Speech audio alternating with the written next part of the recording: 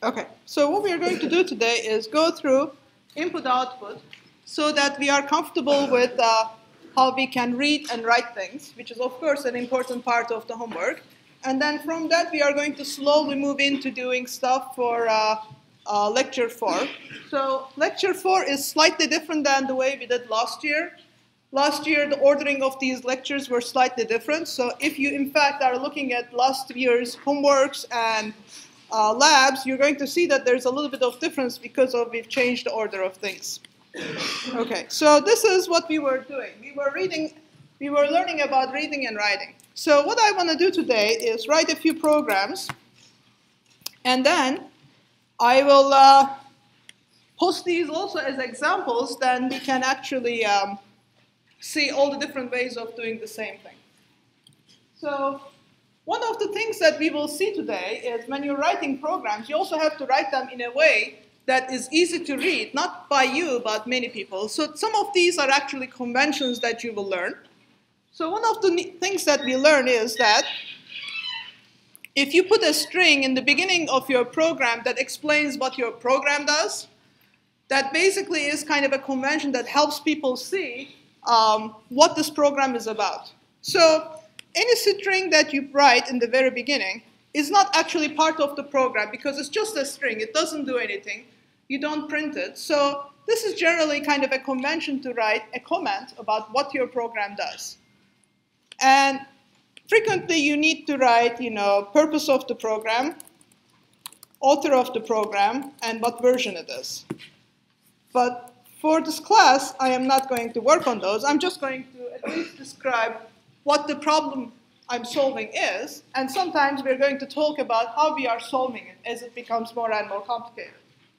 So let's try simple stuff, and then we will get more and more fancy.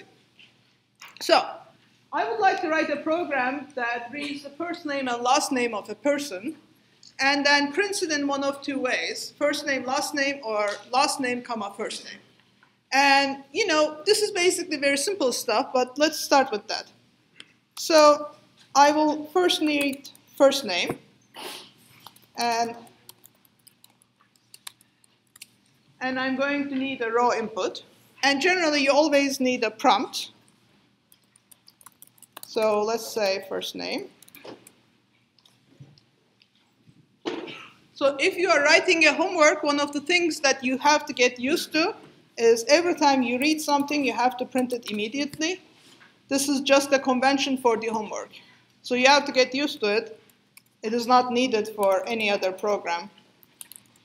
It is just because of the environment we are using for Python doesn't allow us to do certain things.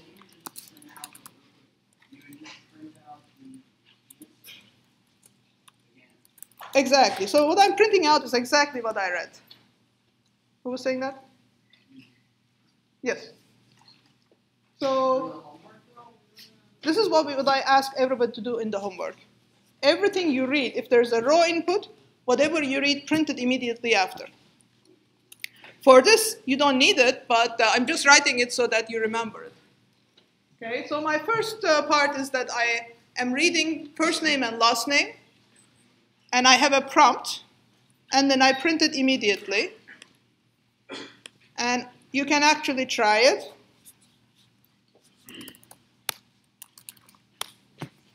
Okay. So what data type is first name and last name? String, right? Raw input always returns string. Okay. So what I wanted to do was actually print first name space last name. So what I can do is I can print first name, a space, and a last name. Okay. What is the plus sign? String. What is the operation called? Concatenation. Right. So what this does is a little simple, but still important to discuss. It will first construct a string that is the result of this expression of first name plus space plus last name. Then it will take the resulting string and it will print it out. So All right, how about a name for me?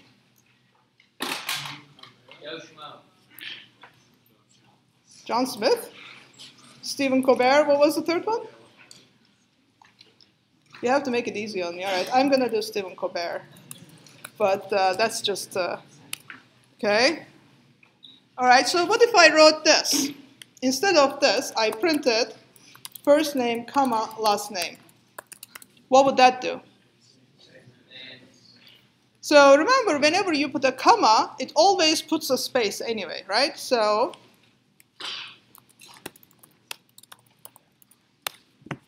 okay, it does produce the same exact result. And the second one is that I want to print last name, comma, first name, right? So I need to do last name plus, comma, and a space, and first name. Okay.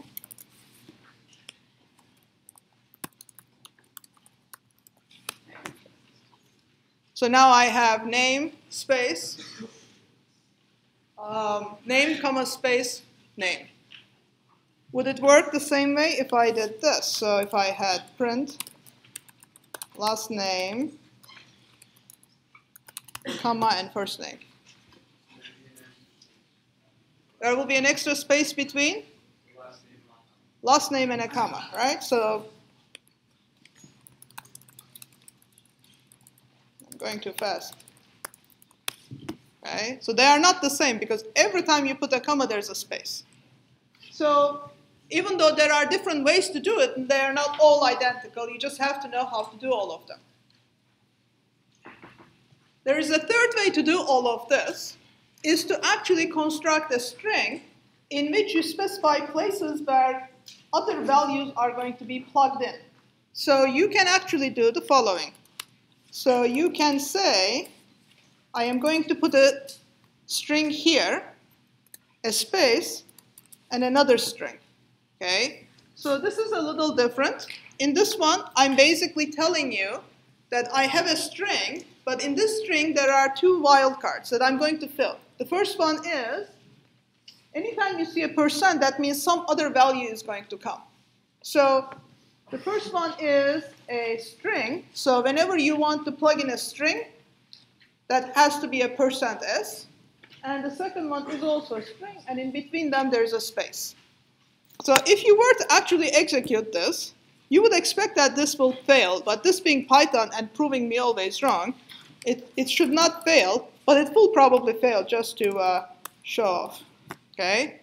So if I provided nothing, it's just a string of %. But what if I actually provided values? So what I'm going to do is, I'm going to put a space, and now I'm going to tell what values goes to those two places, the %s and %s.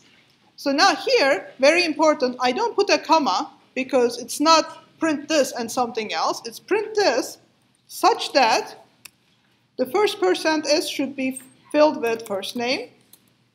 The second %s should be filled with last name. Okay.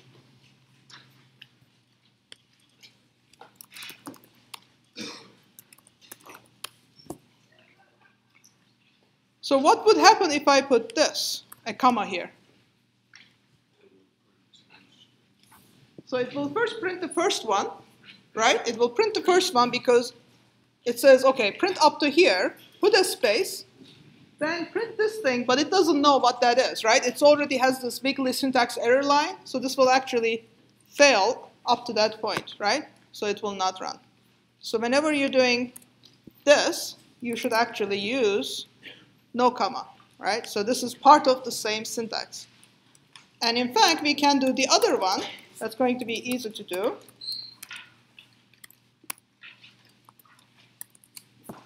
But this time, I am going to have last name and first name.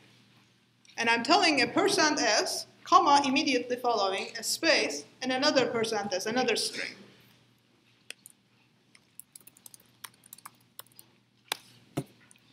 So an important point to remember here is that this last thing we learned, which is called the formatted string, is actually nothing new. You can do all of that with string concatenation, but some things are going to get really difficult to do. So it just makes life easy for you by providing a shorthand. So this is kind of what we call syntactic sugar. It's not something new, but it's convenient. So this is the formatted output. Now, whenever you want to actually provide some comments about the code, write something that's not going to be interpreted as code, you generally put a pound sign or a hashtag before to tell that it is actually formatted output. Okay? So let's try another example. Okay? This is going to be a very simple one as well. And then we will get much more fancy. So I want to write a program to read the radius of a circle in float, compute its area, and then print it. Okay? So again, I'm going to read the radius.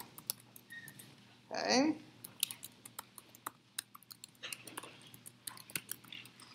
And I'm going to post all of these programs that I'm writing today online on Piazza, so you can find all of them if you are having trouble following up. Okay? So area is, what's the area of a circle? Pi radius square.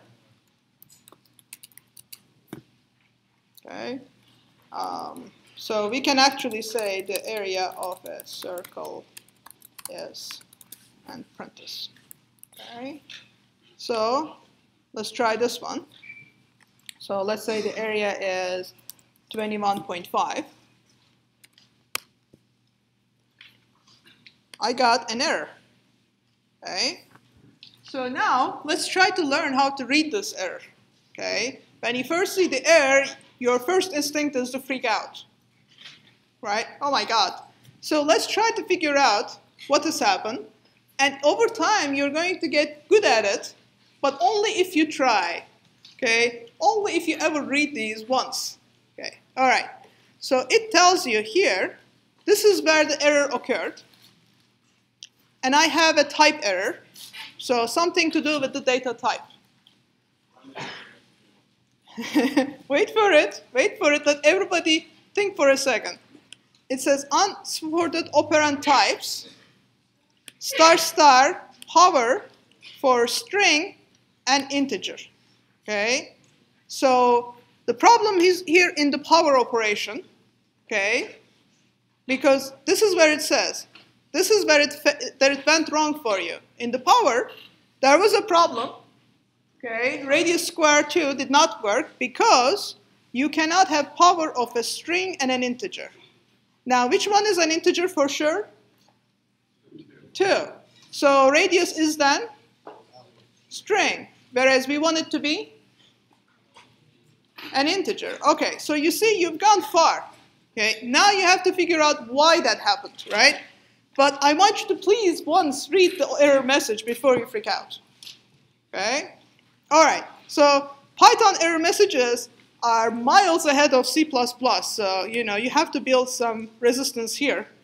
Okay, so why did radius become a string, not an integer? Yes? Right, because raw input itself actually always returns a string, right? So if I were to do it here, and then I look at the value of radius, it is 23 as a string, right? So I don't know how to take the power of a string. So what I can do is I can do one of two things. I can do radius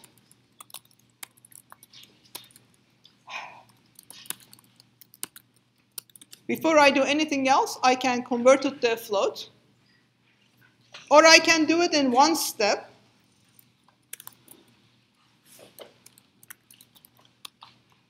So you can also do this. Whichever one is easier for you, both are fine. Once you get used to the first, you can move to the shorthand where you read. As soon as you read, you convert it to a float, then you assign it to radius. It just does the same thing. Okay? Okay, so now let's try it again.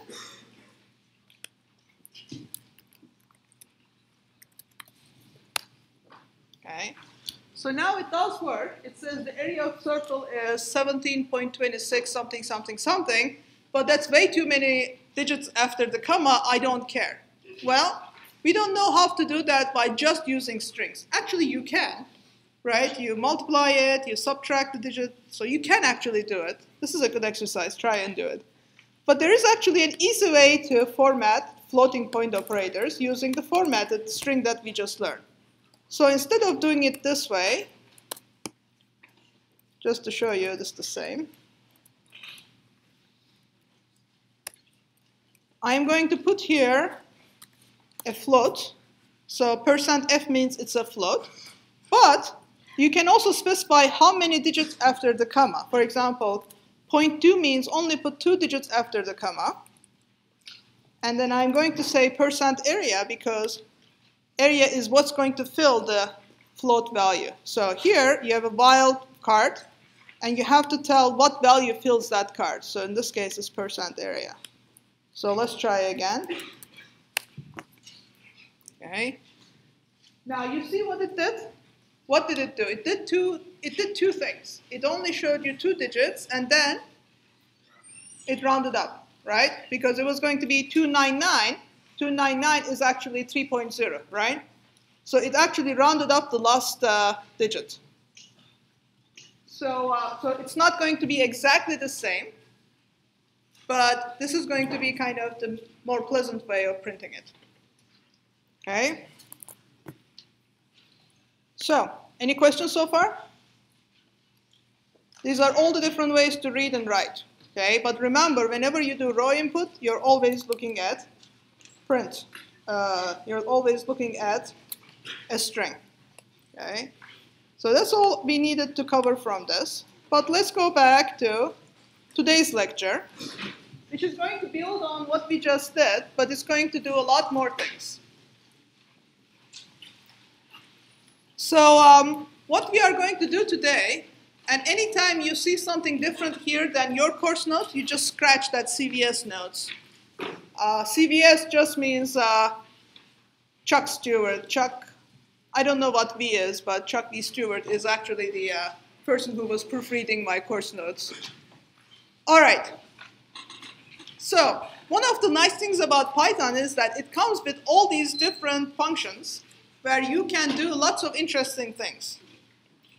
But the important thing is that you have to learn what those functions are and exactly how they are called. And they are not always going to be identical, so it's going to be a little interesting. And part of it is because of the way language has evolved. And you just have to memorize it sometimes if it doesn't make sense. Okay? So we actually already know some functions. So functions are basically a piece of code that does something very specific. For example, we learned about, okay, so let's restart this shell.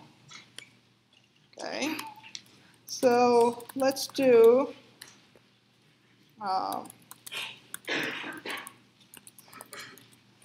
is that correct? Let's put the name of a very awesome person. Okay. So one thing that we have learned is a function called length that takes a string and returns you the number of characters in it, right? Including space, new line, any other thing.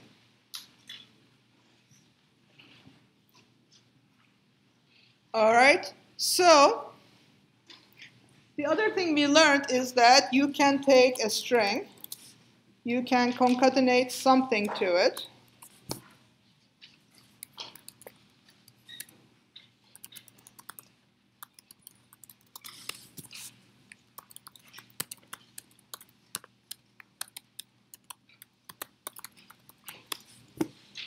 so how many characters in nameless new line?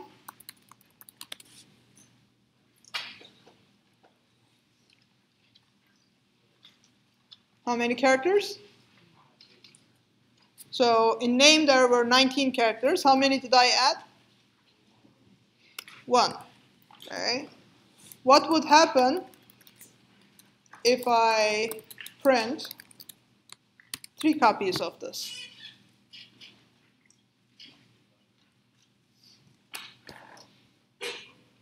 It repeats it 3 times, right? Those of you who started the homework will get a clue there. Okay. So, but there are many other functions. And sometimes Python has so many functions that you feel like every single problem I give you, you have to find a function to solve it. Ultimately, our job is not to really learn every single function Python offers. It's just learn how to use them to solve other problems. So don't really kind of get into the mind that you have to find and memorize every function. Please just memorize the 3-4 functions I show you here, and then you will be fine, that you will be able to solve any problem. So when I was young, there was a TV show called MacGyver. None of you heard? Yeah? So the whole point is that he can take a Q-tip and then build a shopping mall. So this is kind of what we really need to learn. It's not like you have to memorize every function, but let's learn some functions and how to use them, and then that will build. Now the string functions are called in a specific way. So there are differences. For example, you can take a string. String is an object, and you can apply a member function to it.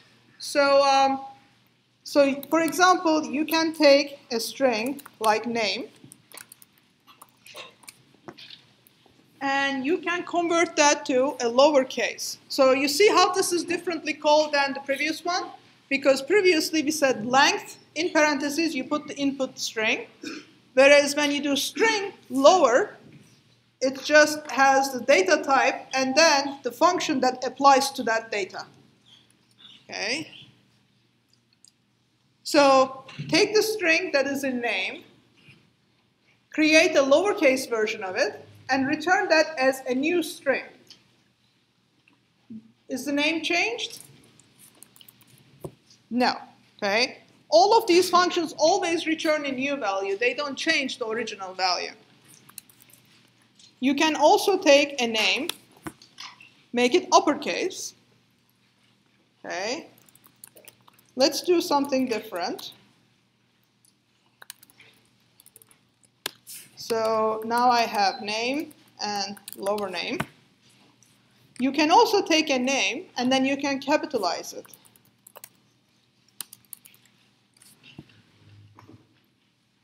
The capitalize will only capitalize the first character. Okay? It will not capitalize every single character. But sadly, there is a function for that, just to make you lazy. It's called title. If you want to really capitalize every single one, it will capitalize every single word in the string. Right? These are just 4 of the functions. Let's do a few more that are even more interesting. You can take a string, and then you can replace every occurrence of a single character or a sequence of characters by some other one. Okay? So, for example, I can take name, and I can replace all the E's with, let's try this. Okay. So you can replace a character, a single letter with many, or you can replace multiple characters. Let's try it different one. So you can replace, for example,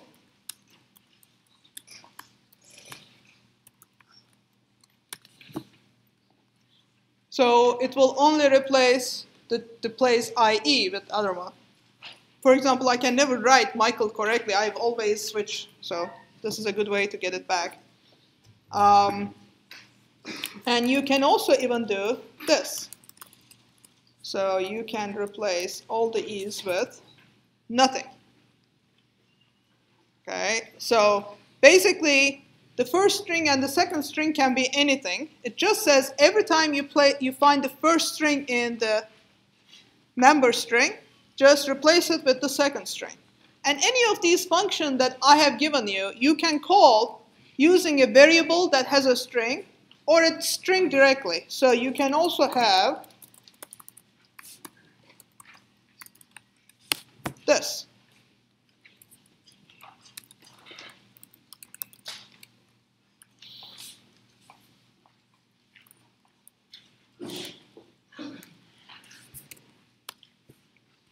Okay.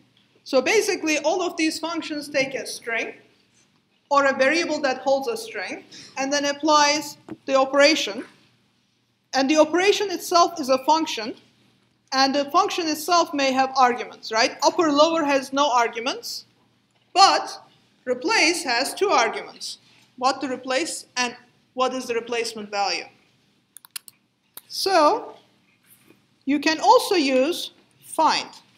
Find is actually kind of advanced right now. I kind of regretted putting that. But let's just show it. For now, don't worry too much about it. But let's say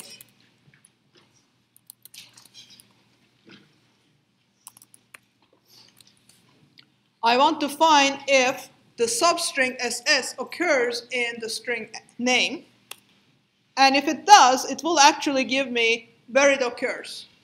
The number of characters that you have to count to see where that occurs. Why that is kind of confusing is that the first character of a string is actually counted as 0. You will see over time. So in fact,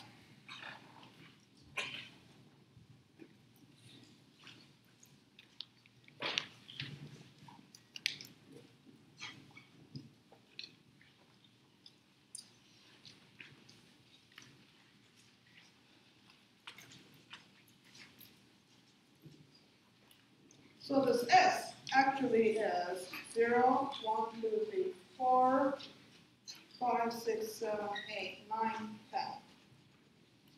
The fact that it starts at 0 is not relevant right now or important, so you can forget that. I don't think find is particularly useful right now, but it will be in a couple of weeks. Okay? But if you actually search for something that was not in here, it will just return you -1, saying that there is no such string. Okay? You can also do 2 more things. You can count how many times a specific character or substring occurs.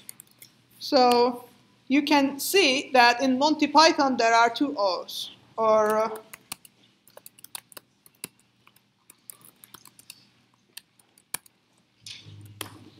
there are 2 A's in Abracadabra. If you wanted to search for AB, there are only 2 ABs. Okay? And the last one is the strip. That's going to be an important one. So you can take a string. Bless you. And then you can strip some character from the beginning or the end. So the idea is that given a string, sometimes you think that there are extra characters on the 2 ends. You can strip all of those by specifying remove all the A's from the left and the right of the string and return me the remaining string, but not from the middle. So this will become very important when we do file processing. Okay? So this seems like a lot of interesting stuff. Let's see how many really advanced things we can do. Now I want you to really work on this with me. Okay? Because this will only make sense if you put some mental effort. You don't need a computer, but I want you to try these 3 exercises. So, you are going to take a string like Amos Eaton, and then you are going to take the letter A, and every time you have a letter A, you repeat it as many times as there are letter A in the word itself. Then you are going to take a name, and then you are going to switch A and E. Okay? So wherever you see an A, you're going to replace it with an E. Whenever you have an E, you're going to replace it with an A. And then the third one is you're going to take some sequence of words. Okay? Assume that there are no punctuations. But you are going to take it and convert it to a hashtag by removing all the spaces, making it a capitalized, and putting it a £sign before. Now I want you to try all of them, okay? And then we are going to solve. This is actually what is about programming, is putting all these functions together to do different things, okay? So let's try them, please. for a couple of minutes.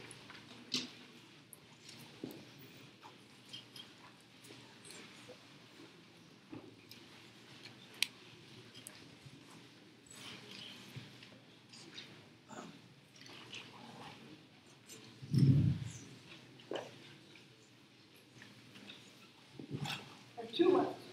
Does anybody still need one? Okay. It's a good day when I use all of them.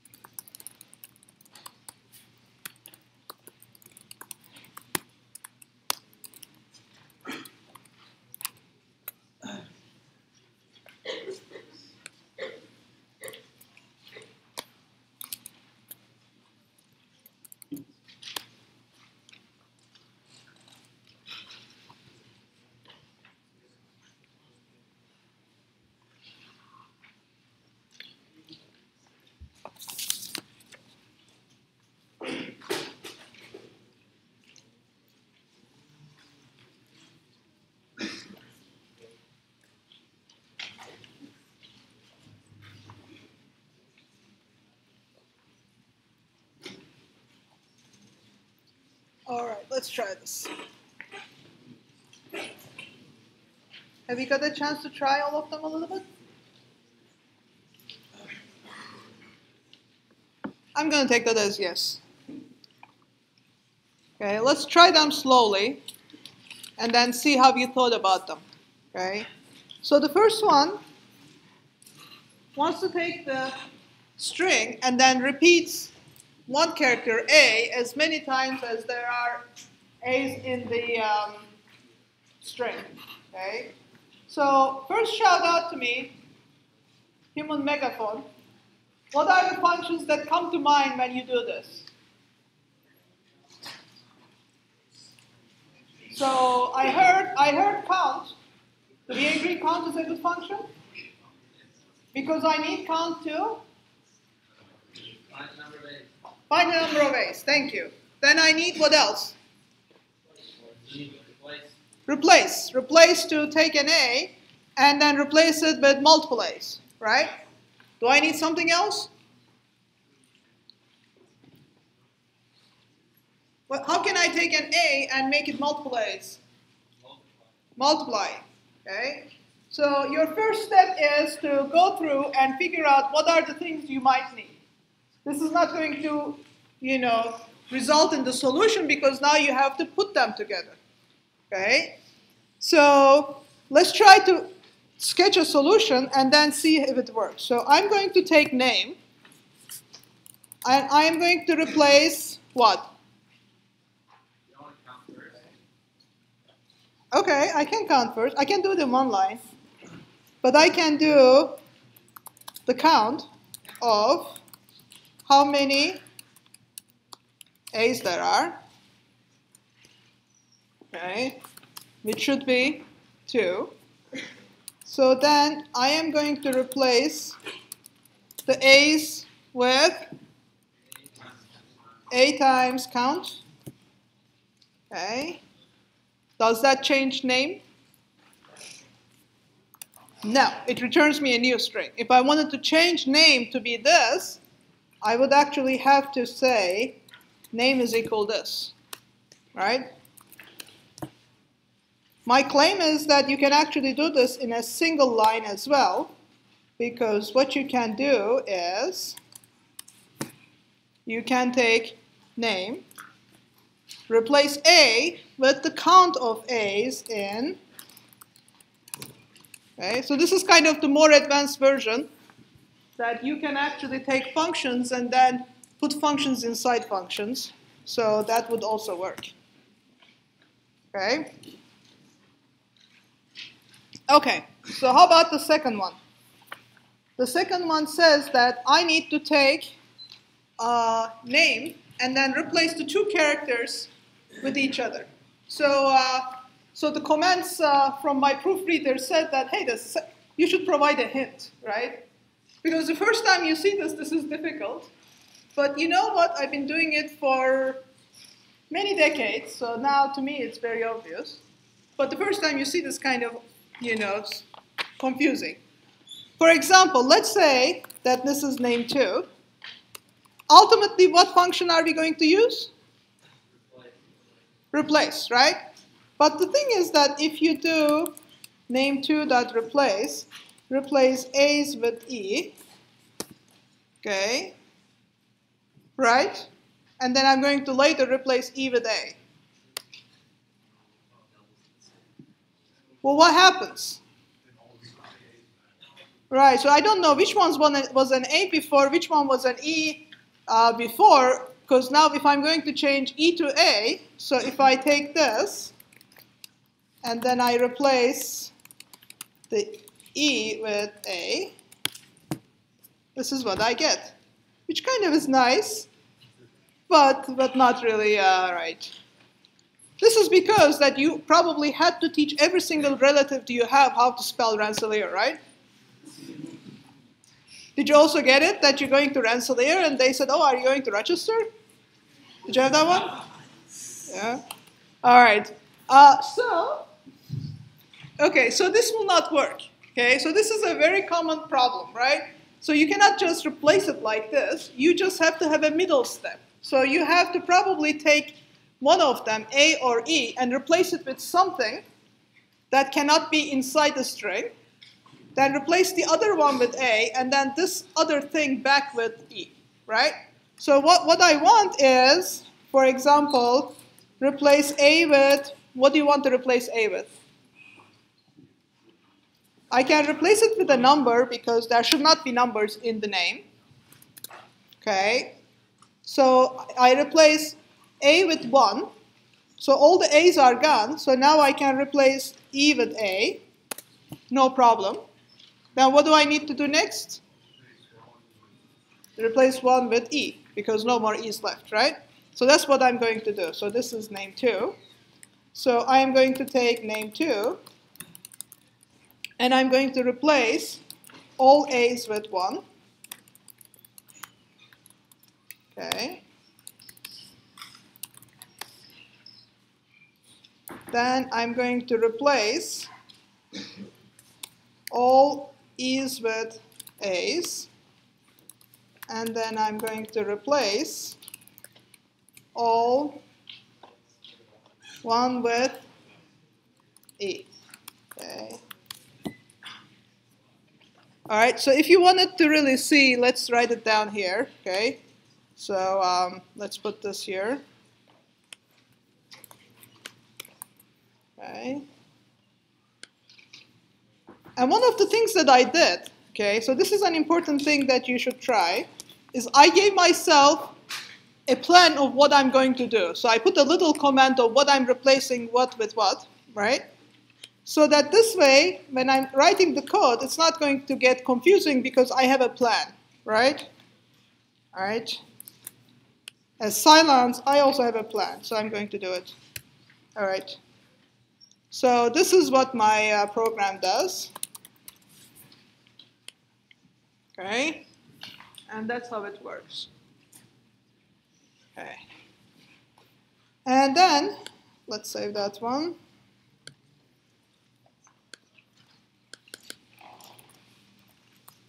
Okay. And then the last one was, take a word,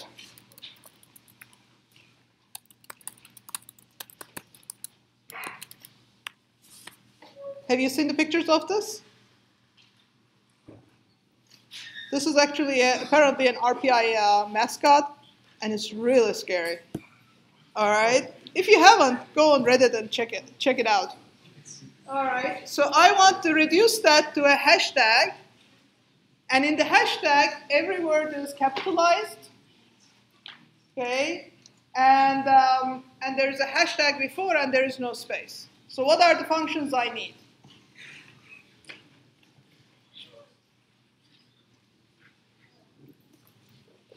So I have this word, and I want to do first what? I need to capitalize every word, right? So I need to convert every word to a title. Then I need to remove spaces, right? So I need to get rid of spaces. So take every space and replace it with nothing. And then I am going to add a hashtag before the word.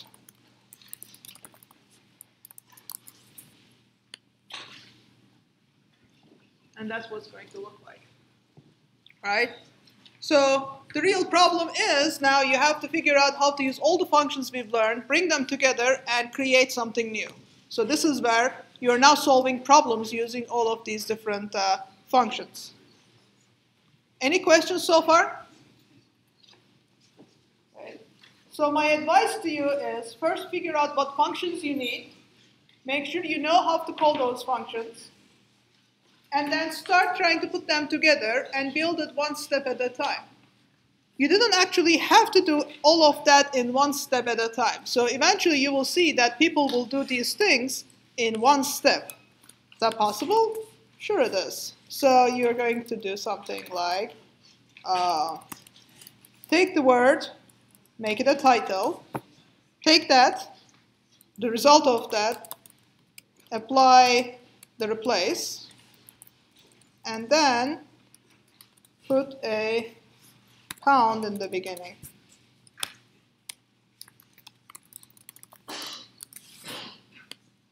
Okay. So you can do it in multiple steps. You can do it in one step. What is the advantage of multiple steps? Readability, yes, thank you. Okay. Why not make it readable for the TAs, the mentors, and a very important person that we should never forget? You from 10 minutes from now, right?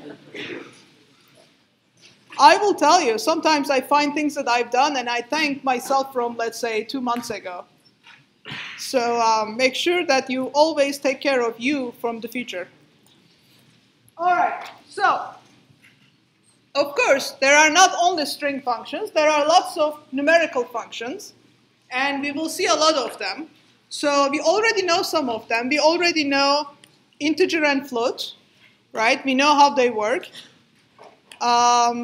Integer is basically works in multiple ways. Integer will basically truncate a value, right? So if you did have a value,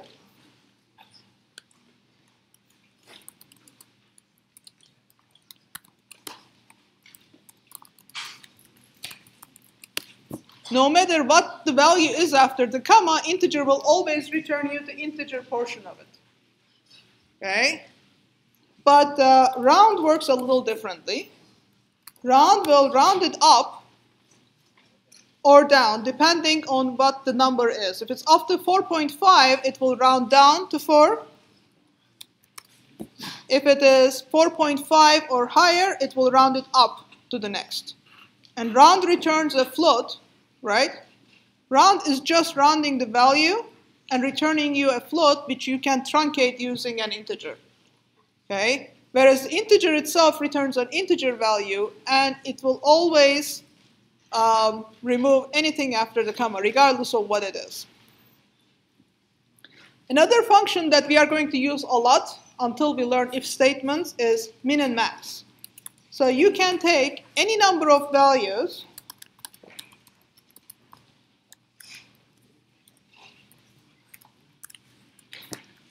and find their min or max. Now, if some of you have programmed before, you will immediately ask me about lists. Just forget about it for now, please. Okay? Just the max is a function that can take any number of values. And why that is possible, we will see in a couple of weeks. And the same thing you can do with min. Given any number of values, it will return you the minimum of these values. So min and max are going to be very useful. We will learn to use them in many different ways. And the absolute value will always return you the positive value, positive version of a number, right? The absolute value. Okay. So now one of the things that you saw is that all of these functions are available to you when you start Python from scratch. So this is what we call a built-in function. Okay. Sometimes you will see this convention. Anything that is a internal Python name, it will actually start with two underscores like this, right? So all of this stuff that you've seen, all these functions are part of what's called a built-in. So you can actually see what are the things that are in built-ins. Built-ins is actually name of the main Python program, which we will refer to as a module. You can see what is in it by doing help, okay? And this doesn't actually stop very well, so let's try this.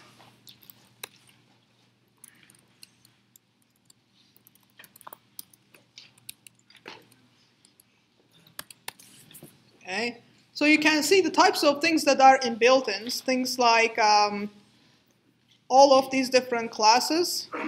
We have just learned integers, and we have just learned strings. This should be here somewhere. And then all of these different functions and so on, we can learn a lot of these, but we don't need to right now. In fact, there are lots of functions that apply to a specific data type. If you wanted to see what they are, you can actually write this, right? Anything that you can do to an integer, you can find here, right? So you can take the absolute value of x, you can add x, You can find bitwise AND.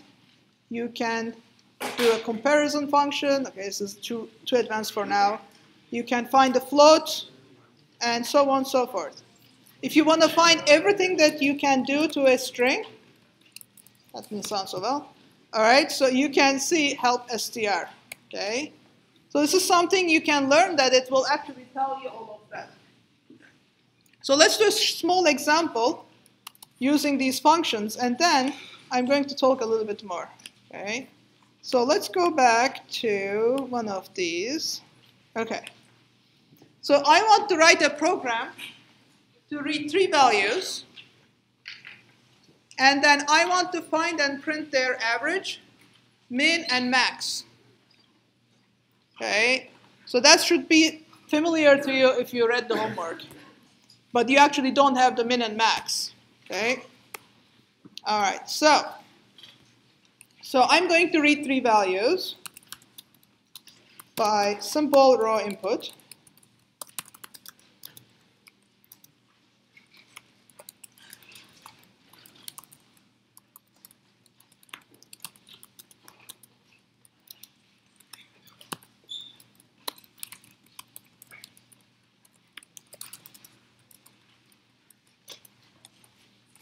Okay. Then I want to find the average.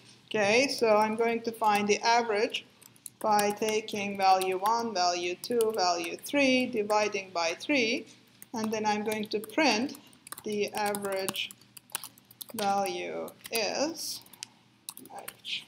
Okay, so there are many ways we can make this better. And this many eyes are looking at this program, so some of you may be already objecting to stuff in it. Do you want to see what happens? Okay, let's see what happens. So I'm going to have 1, 2, and 3, and then I have an error. What is the error? Raw input reads a string, whereas I need numbers. Okay, so I should actually convert to a float.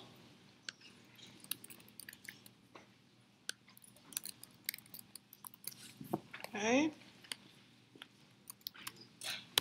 Okay, so now that seems to work. What if I entered something that was not a float? So what if I entered A? Well, the problem is that we don't know how to solve this one yet. So we are going to figure this out, but not right now. So in the homework, you can assume that all the inputs are valid. So, okay. And what if I actually write this a little nicer, because average is a float, so I want to actually format it like this. Like this. Okay. So, okay, so now that looks nicer. Okay, and I also want the min and the max. So I'm going to print the min value is.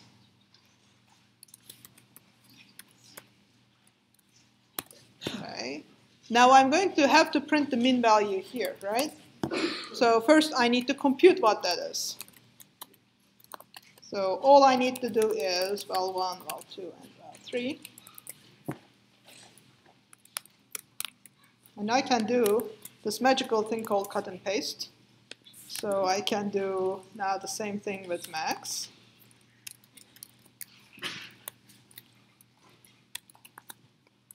Okay.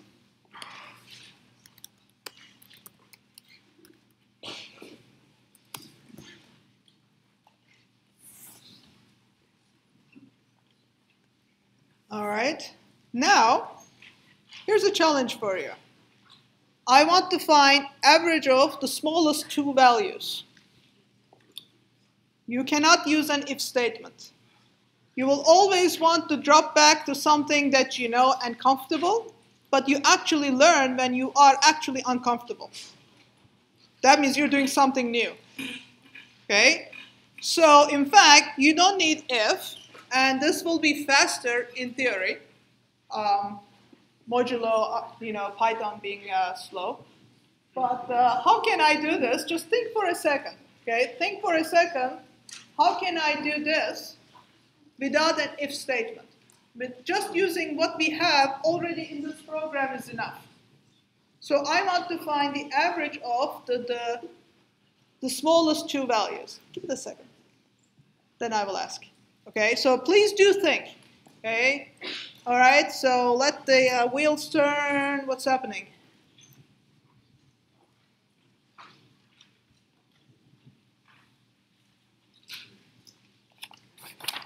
So if you want to find the smallest two values, then you want to find the average of smallest two values. What if I want to add the smallest two values? How can I do that?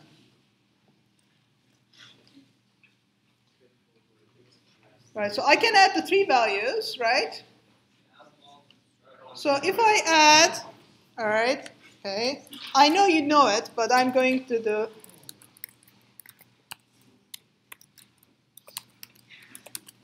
Okay, this is all three of them, right? But I want to subtract from this the maximum, then what will I have left with is the smallest two. Okay, so I am going to take and subtract from this the maximum.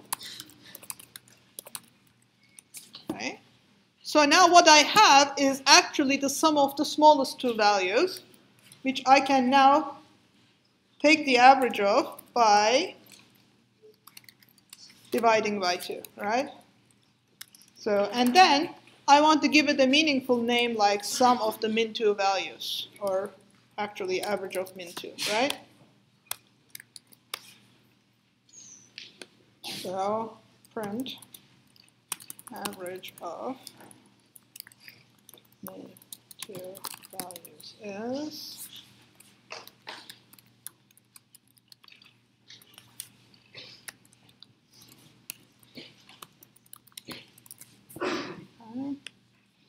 so let's try 1.2, 2.4, 3.8. Apparently I cannot type. Okay, so the average min 2 values is 1.8. So it's the average of 1.2 and 2.4 is 1.8. Is that correct? So you see that you actually solved something by thinking a little differently about the same problem, right? So the more you do these things, the more comfortable you will become with all of the different functions. Any questions so far? Okay, so now let's do something slightly different. We are going to get a little fancy. So these are all the functions that already come with Python. We said that they are called built-ins because they are built into the core Python. But the nice thing about Python is that it also has all these different outside modules that contain additional functions. And these additional functions are going to make you do things that you find quite amazing. Okay? Very, very soon. Yes?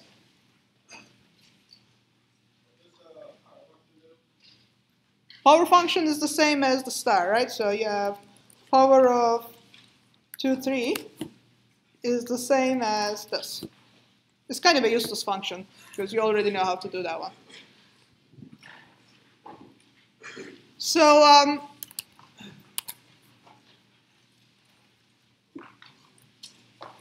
module is basically an external set of functions. Generally, modules can contain a function as well as a constant or a variable with a value. But you cannot use them in Python until you bring them into Python by loading them. That procedure is called an import. So you have to first import a module so that you can use stuff inside that module. So you can import a module called math. So now everything that is inside of math you can use. This is one of the very basic additional modules that come with Python but are not loaded into the built-in, so they are extra. But you didn't have to install it because it comes with Python. So if you wanted to see what was in math,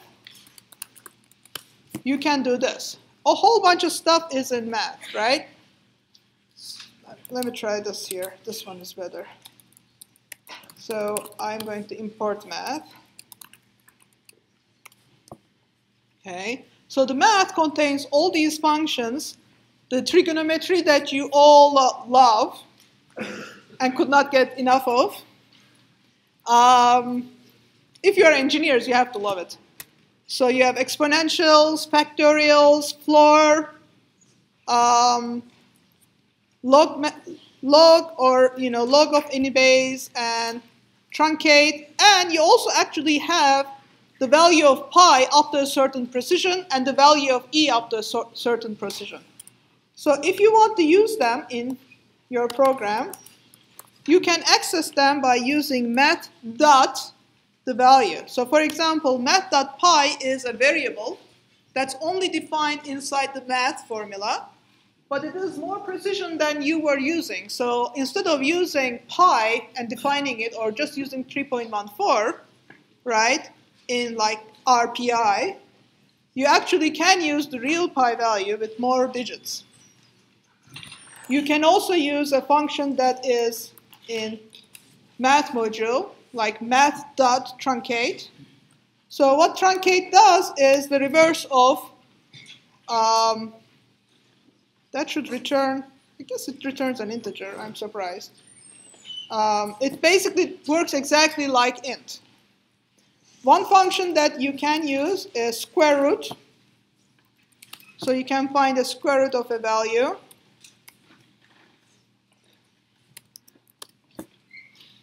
And so on and so forth.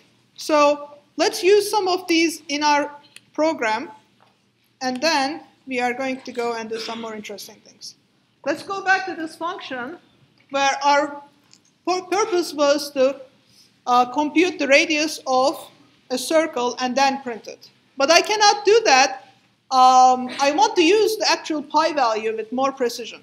So to do that, what I'm going to do is I am going to first import math, okay? Because I want to use something that is in math. Then instead of this area, I am going to actually use math.pi. Okay, so now I have a slightly better structured program.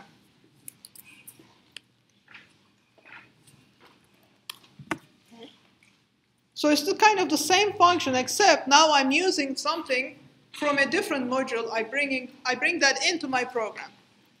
Now, here where we have to start playing with program structure. As our program becomes larger and larger, I want you to start paying attention to how I write things in here. Okay? So I want you over time to start matching this, and by starting with homework 2, I want you to start putting points, in program structure. So what is program structure? Generally, when you read a program, it has to have certain components. So the first component is this comment in the very beginning that tells me the purpose of the program. Often I want to see your name as an author and other things. Then anything that you are importing, I want to see it up here. So any import function is in here. And if you are importing multiple modules, they should be all up here. Okay? Then I'm going to have my program. Generally, my programs involve reading something, computing something, and printing something, right? So kind of think of your programs in this way. So I want to see these in this order. So read stuff, compute stuff, and print stuff. So even over time, we are going to make this more and more sophisticated, but I want to see kind of at least this structure. So what we are going to do the next time is we are going to start with this program, and then we are going to actually write another program and a few others, but we are going to follow the structure. And then we are going to add a completely new type of thing. We are going to write our own functions. So please read the course notes and the book for functions, and then we will pick it up from there on Thursday.